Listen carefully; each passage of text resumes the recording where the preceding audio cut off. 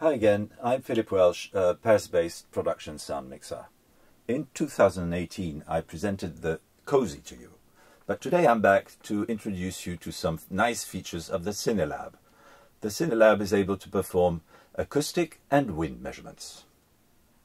The acoustic bench is composed of a big tube for measurements below 300 Hz, down to 10 Hz, and a semi-anechoic open space for measurements over 200 Hz.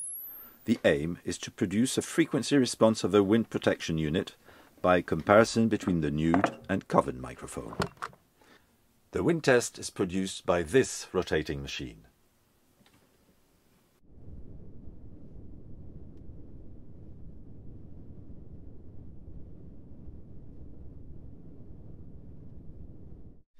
So let me talk to you under the microphone in a classical booming situation. First, here's my voice picked up by a well-known shop's cardioid microphone. I highly recommend that you listen to these tests using headphones and in a quiet place. Then, here is the fabulous and tiny B5D holofoam. The so-called Pavarotti was made by shops since decades. It's a very, very nice unit.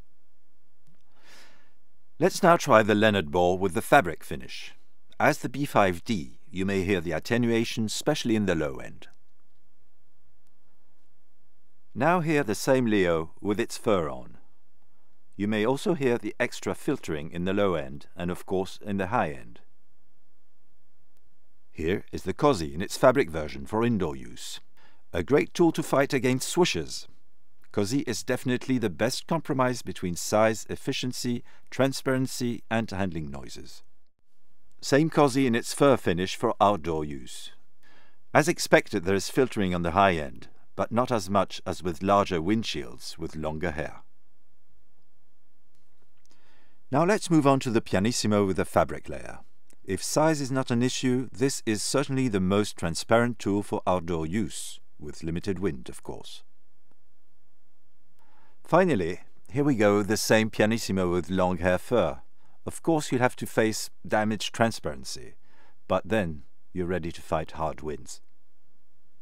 And now let's move on to make some wind tests.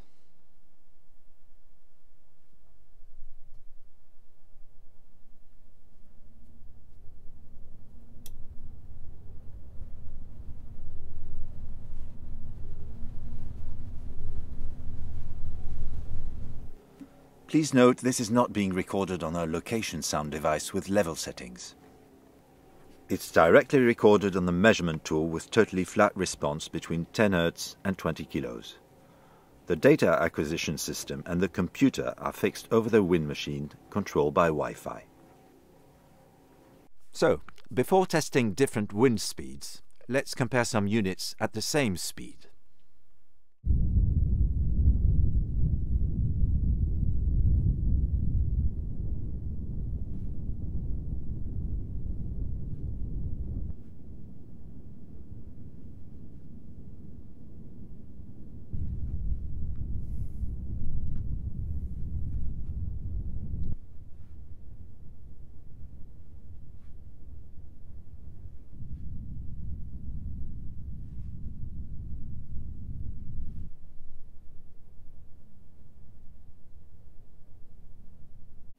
As you can hear, there is a very high dependency between size and efficiency, but some other aspects have to be taken into consideration. The fur hairs themselves play a role as direct turbulence damper, but they also create a bigger volume, which is good for efficiency. By opposition to windshields, small windscreens may have some hard structure elements quite close to the capsule, leading to accidents on the wind noise. Full surrounding windshields do produce smoother noise spectrums.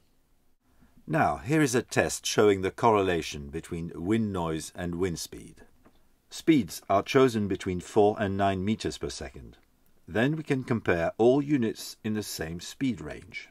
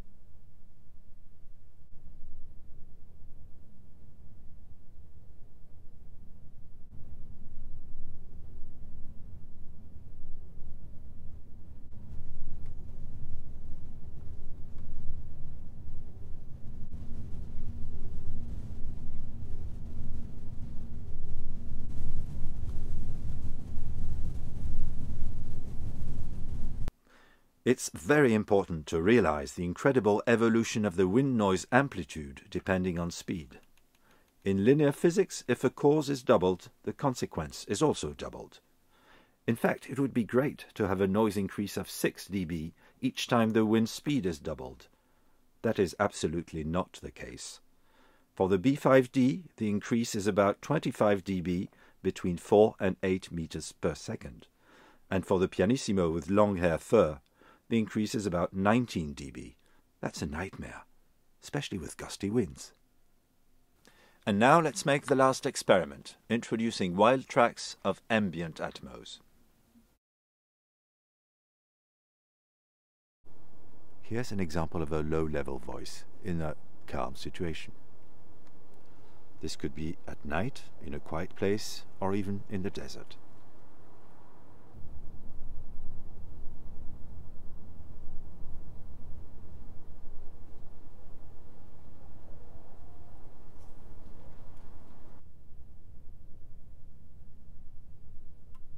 And now, an example of high-level voice in a noisier situation.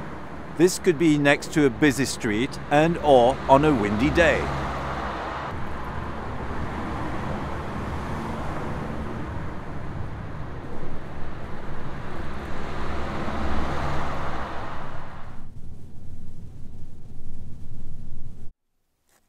As you have seen, a windscreen or windshield is always a compromise between many important factors.